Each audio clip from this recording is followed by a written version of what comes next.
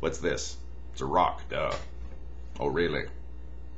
As I said before, it's actually matter, energy, and empty space, along with everything else you see in this video. And matter, energy, and empty space, as I keep saying, are interchangeable and further reducible. So what is anything? Anything that is anything in and of itself only gets its existence in our mind. We impose our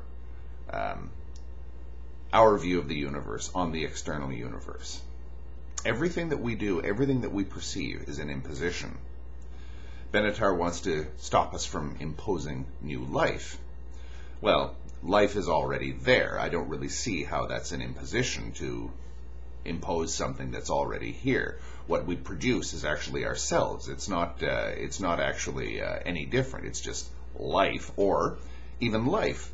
Can we say that this living tissue is anything other than that rock? Matter, energy, and empty space. All the differentiation is an imposition. Everything is imposition. That's what consciousness does. It imposes on things. Or at least, as they say, until we figure out how consciousness, or figure out consciousness's ultimate nature, fundamental nature. Then maybe it won't be imposing anything, because it will understand what it itself is, as opposed to attempting to understand what's outside of things.